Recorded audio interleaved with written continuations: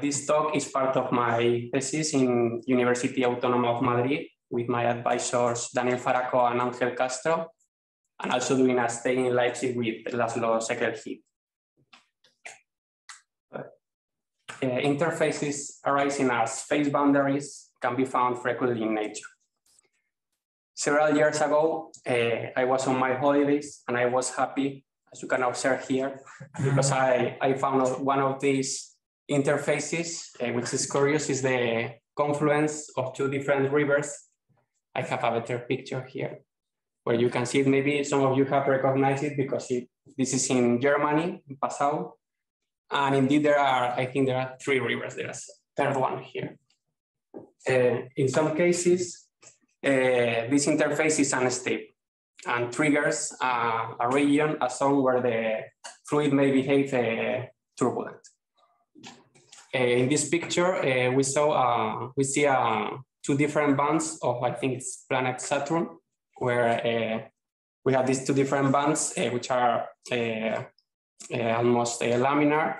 But in the core where there is this discontinuity, this triggers a strip of where we can observe these vortices. This is the so-called Kelvin-Helmholtz instability, which I'm going to try to explain with this picture.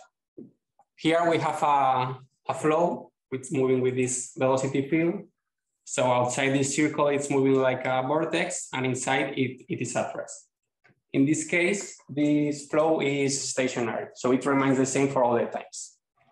But now we can consider a perturbation of this curve of discontinuity.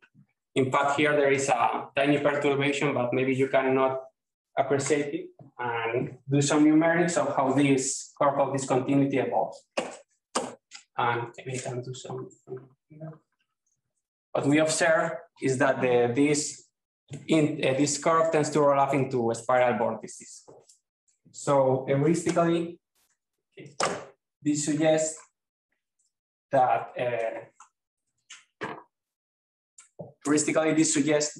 outside there is a strip that starts to grow around this curve, where outside the flow behaves smooth, but inside it may behave more irregular.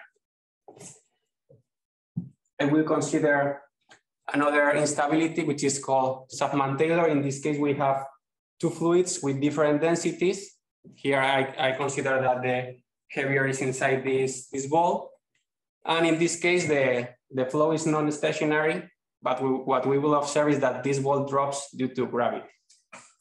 Now we can do as before and make some perturbation of this circle. And so what happens with the curve where the density is discontinuous? And what we observe is that in the region where the heavier fluid is below the lighter one, it's like there is no perturbation. However, in the region where the heavier fluid is above the lighter one, we observe that the perturbation creates this kind of finger pattern. So in this case, we can think on this region as a kind of mixing zone. And in contrast to the other case, now the strip has no constant growth rate. Sorry, what does the light blue curve actually mean exactly? The light blue is the initial curve. We do some numerics to show how outside in this region we have the density which is heavier. Outside is the fluid which is lighter. So in contrast to the other case, now the growth rate is non-constant. Indeed, the mixing zone can collapse in a single interface, and it is surrounding an evolving curve. Let us call it the pseudo interface. So more generally, we can consider the problem that we have certain equations in fluid mechanics, and we consider our initial data is a fluid which is smooth outside a curve, or we have two fluids which are separated by an interface, and we consider that there is a region of this interface, this red part, where there is an hydrodynamical instability. In case that in the previous cases, the initial curve was analytic, and then for these cases, usually you have at least local in time existence theory. But in the cases we are going to consider, the initial curve is non-analytic. And in these cases, it is known, or at least it is expected, that the interface evolution is imposed. However, there is still hope to solve the original equation by constructing this kind of turbulent zone around some evolving pseudo interface with some growth rate. And we will see that this can be done with the convex integration method. The main idea is that this convex integration method, when in some cases yields an H principle whereby the problem of finding these solutions U is reduced to find a sub-solution bar U. These solutions you construct with the convex integration are agree with the sub-solution outside the turbulent zone, but inside there are infinitely many for each sub-solution, and they may behave wildly, irregular. However, in spite of this lack of uniqueness on regularity, we can see that essentially at a macroscopic level, they are almost like the sub-solution. The construction of this sub-solution in the problem we consider is subordinate to the geometry of the turbulent zone. And for short times, it's enough to prescribe this growth rate C and the pseudo interface C. So what I want you to keep in mind is that at the end of the day, to construct this solution, these flows, it will be enough to find suitable growth rate C and pseudo interface C. So excuse me, so you have non-uniqueness, right? This is not well posed, so you have non-uniqueness. It's not non-unique. So is there a physical mechanism which maybe selects it? I mean, when you do a computer simulation, presumably you have some viscosity or something there that helps you select one. If you do the simulation twice, you'll get the same picture. Let me show you the next picture. Okay. Well, to illustrate it, consider now this example. We have two different fluids now for the IPM equation, and the heavier one is above. And with this convex integration method, we can construct solutions which look like this. For some, here now the pseudo interface is just the horizontal line, and it's growing with some growth rate. And for each sub-solution, you can construct infinitely many solutions which look like this. They agree outside the mixing zone, so they are equal, but inside there are infinitely many, and they display this irregular behavior. However, in spite of this, if we average in large enough subsets of the mixing zone, we can recover the amount of both fluids if we compare it with the sub-solution with some small error depending on the size of the region where you are looking for. Now let us come back to the Kelvin-Helmholtz instability. In this case, we have the incompressible Euler equation in the Navier-Stokes without viscosity. We have a constant density. The first row is the conservation of momentum at the ideal pressure, the incompressibility, and we consider that the vorticity initially is concentrated on a curve with certain vorticity density. In this case, this is called the vortex seed data, and the velocity field is recovered by the Biot-Savart. This is a classical problem in fluid mechanics and has two classical approaches. The first one is to first assume that the vorticity remains concentrated on an evolving curve. And in this case, solve the incompressible Euler equation is equivalent to solve this the Birkhoff-Roth equation for the curve. Where in this case, broadly speaking, you need that the initial data must be analytic. The other approach starts with the celebrated work of Delort, in which he proved that there are solutions to the incompressible Euler equation for vorticity, which is in just a random intersection h-1.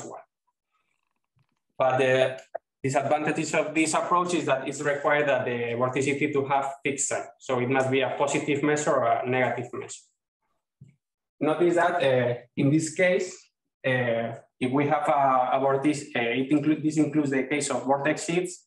So in particular, if we have a vortex sheet which is not in this class, the last result says that the vorticity cannot be accumulated in a single curve. So it must be accumulated the vorticity in another region. So the case of vortex sheets with which are non-analytic and with mixed sign was an open problem. And this is what we study with the convex integration method. In this case, following Date's principle of Delelis and Sekel-Hidi to construct the solution, it is enough to solve this the macroscopic version of the incompressible Euler equation. And as I mentioned, to find this subsolution, finally, for short times, it's enough to find suitable growth rate on the pseudo interface. So finally, we prove the theorem for some initial data which are non-analytic and we don't require the vorticity to have fixed sign. We construct infinitely many solutions for this vortex sheet data. And this dimension includes the case of mixed sign, so looks like this. And this Date's principle constrains the geometry of the turbulence zone, but itself it doesn't give a precise geometry of the turbulence zone. So, but if you look for solution that maximize the dissipation rate at time zero, you find that there is just one growth rate which maximizes. And more or less, if you did some numerics, you see that more or less this fits with the Kelvin-Helmholtz instability. But this is just the numerics.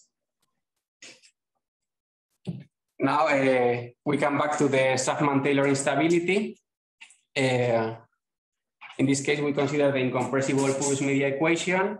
We have the conservation of mass, the incompressibility, and the third row is Darcy's law, which is an asymptotic version of the conservation of momentum in the Purus media. In this work, Maurice Muscat became interested in the case of multi-phase flow inside a porous media with applications to petroleum engineering. And this is why this kind of data are called Muscat data. The situation depends dramatically on the position of the heavier fluid. If the heavier fluid is totally below the lighter one, this is a problem that has been studied widely the last 20 years. Now it's known that it's well posed in critical species.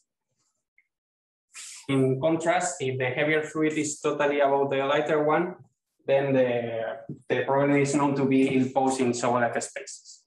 However, in the last years, by means of the convex integration method, it has been construct solutions to the IPM equation by constructing this mixing zone surrounding the interface. For the intermediate cases, which are called partial unstable, has its own interest, motivated by a result of Castro, Cordova, Pfefferman, Gonzalo, and Lopez Fernandez, in which they show that there exists analytic initial interfaces, which are in the fully stable regime, that eventually turns. There is a region here where the heavier fluid is above the lighter one. However, at this time, the interface is still analytic, so you can continue solving the equation. But later, at some point, in the unstable region, the smoothness breaks down. So after this time, it was not known how to continue the evolution of IPM. And this is what we did with the convex integration method. In this case, for a curve which is in the partial unstable regime, you can construct solutions to the IPM equation. And in this case, also Date's principle constrains the growth rate of the mixing zone. In this case, the difficulty was to find compatibility between this parabolic analysis in the stable region and combine it with the convex integration inside the mixing zone. I don't know how much time I have. 3 minutes. 3 minutes. Okay. To conclude, in the previous examples, the dates principle was already proved. But maybe now you want to consider another equation in which the dates principle was not proved. In this case, what you can do is first try to write the equation in the data frame. This is a linear differential equation, and the nonlinearity has been hid in this constraint capital K. This is supposed to be a hard problem, and what you do is to relax it. In the relaxation, the linear differential equation is the same, but you only require this bar U, the subsolution, to take value in a bigger set. So this can be also a hard problem, but easier than the previous one. And if certain conditions are satisfied, then you can apply convex integration and you have an H principle. For instance, we can consider the IPM equation as before. In the case where we have different densities was analyzed by Sakir-Hidi. And now we can consider another example in which we have also different viscosities. In this case, the linear operator, here we have a conservation of mass, and M is a new variable that encodes the momentum and makes the equation linear. And our set, our constraint is this set, and we have to guess what is this set of the relaxation. In this case, we obtain this expression, which agrees with the case capital E, which is the viscosity ratio agrees. Surprisingly, in this case, where capital A is different to 0, there is this red set in the convex hull that makes it impossible to apply the convex integration method for some velocities, that the velocity that makes this quantity equal to 0. And surprisingly, this has a physical mean. If first we analyze the IPM equation, we have incompressibility, and then the velocity is written like the perpendicular gradient of the stream function, and Darcy's law is equivalent to this Poisson equation for the pressure and the stream function. In terms of two functions, this first one is called Rayleigh-Taylor or Safman-Taylor function, and the vorticity density.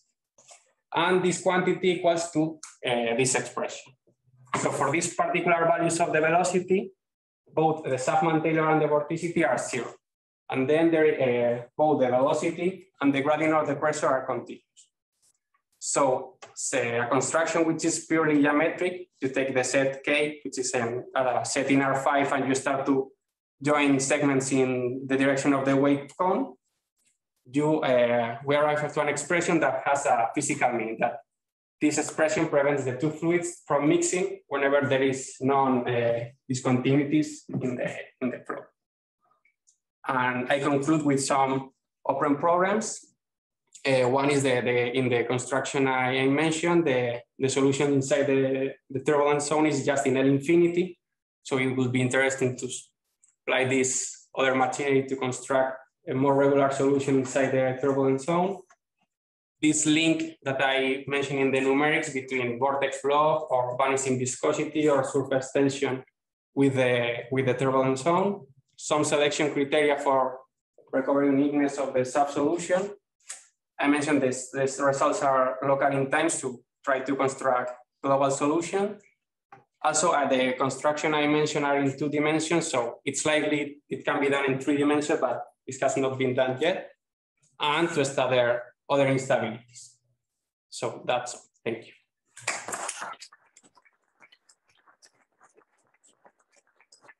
Questions? Coming back to Tom's question, since the solutions are unstable, so what did you use in your numerics to actually generate the In the first one, yeah.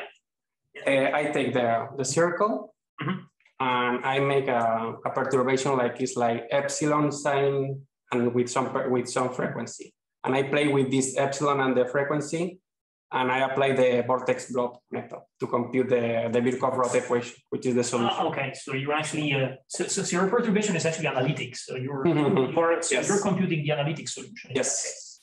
Okay. Exactly.